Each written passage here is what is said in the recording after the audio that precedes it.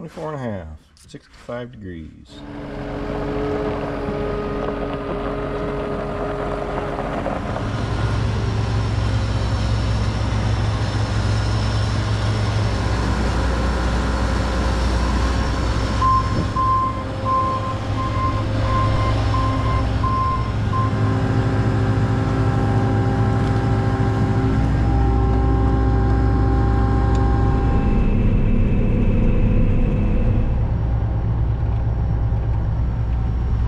Hey everybody, it's Ryan. Welcome back to How Farms Work. Dad and Travis just hopped into the 9770 STS with the 930F grain platform on. We're gonna try running some beans through. We went around and checked this morning to see what the moisture was doing, and they were still kind of squishy, so we waited a little bit. The sun came out. We're gonna take the combine out and try running some beans through. So this head is quite an upgrade from anything that we've used in the past. Our last head was a 20-footer and this one's a 30-foot. So we're definitely going to be blasting through soybeans. They're heading out to the field right now. I'm sure our new setup doesn't seem real big to a lot of guys out there, but for us, this is monumental. We always talked about how we were hoping one day to join the big leagues. Well, when you're running a 6-row corn head, this is the big leagues to us.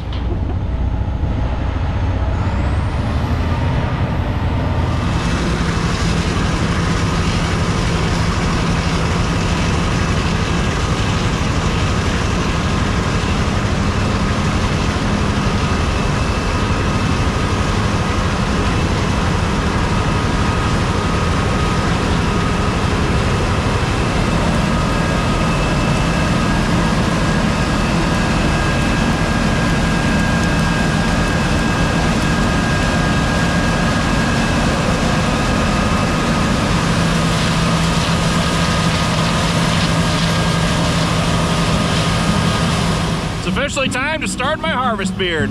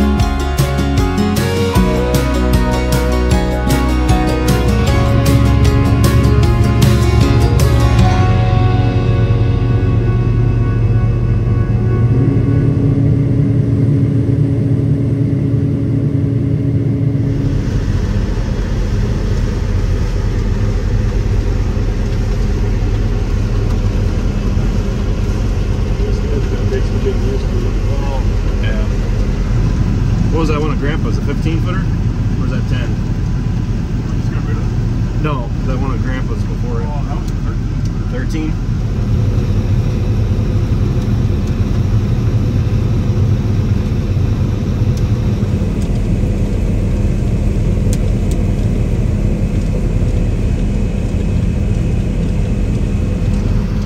It's funny how much faster it hits the beans hit the tank on this thing versus the 9510.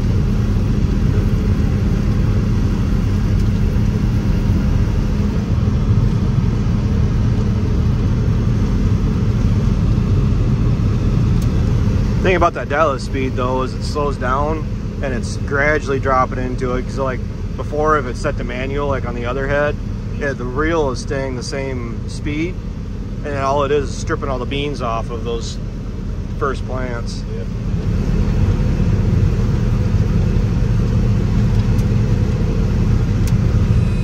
Wake up, baby! It's harvest time.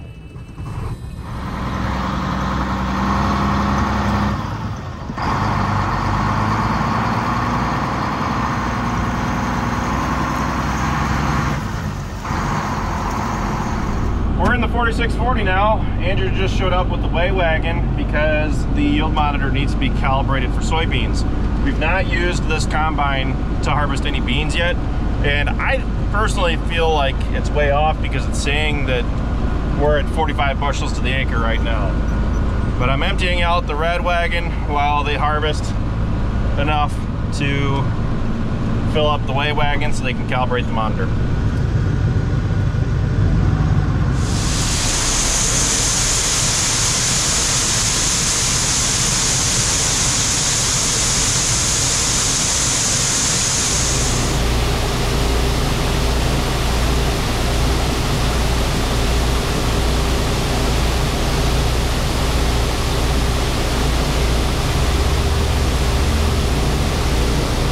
Whoops! I overloaded the front just a little bit. But I was watching the air gauge, and right when it hits 60 is when you can see the beans pop up. So that's how you know to move back. But the shifter was out of gear, and I popped the clutch out. So I had to wait for the gears to wind back down so I could get the shifter back in place. This should roughly be 600 bushels. But we're gonna get a full load, I imagine. Depending on how soon we can get a full load on the semi, whether I'll take a load down yet tonight, and I'm sure we're gonna fill everything up for tomorrow. So far, everything seems to be going real nice and smooth.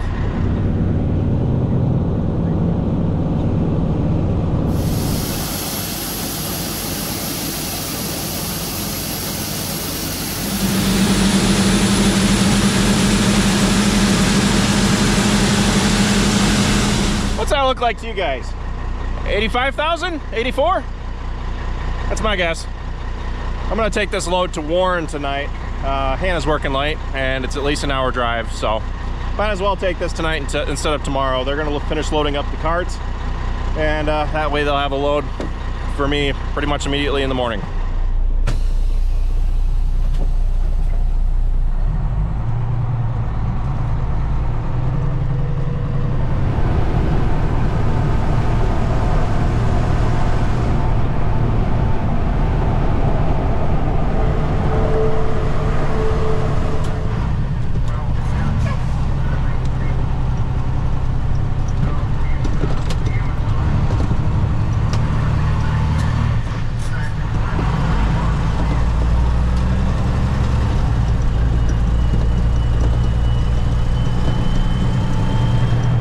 Took me an hour and 18 minutes the way that I took, which isn't the fastest, but I would argue that it is the easiest regarding like on the truck. Mostly highway driving getting here.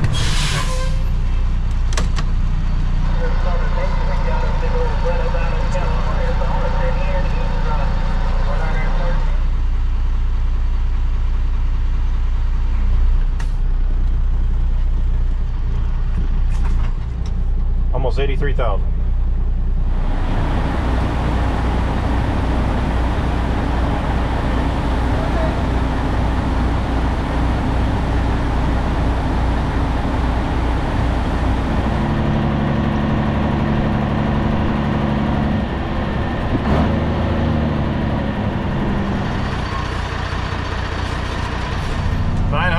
75 bushels of soybeans.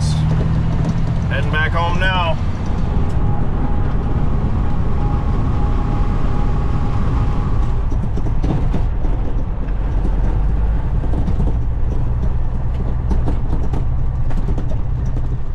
All right, buddy, come on.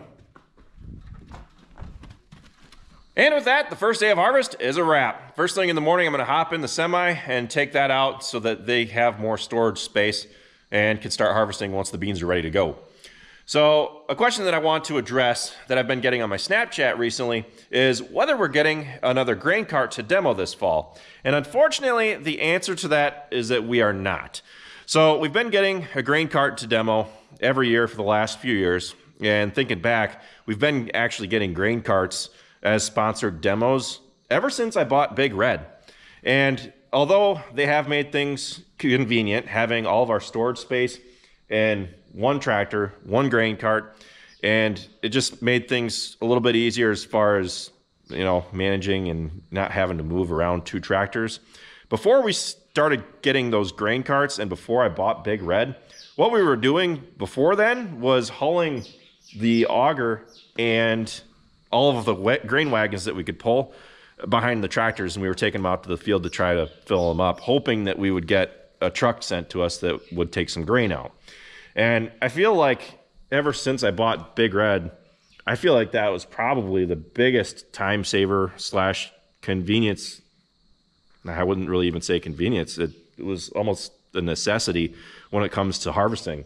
With the storage capacity that came with Big Red, I'm kind of on the fence of thinking, you know, maybe we should buy another truck and grain trailer, so then we can always have a truck out in the field, and then when I get back from hauling a load down, I can hop in the other truck and take that down, or Travis and Dad can. You know, I just feel like a larger grain cart like that falls under the law of diminishing returns when it comes to convenience.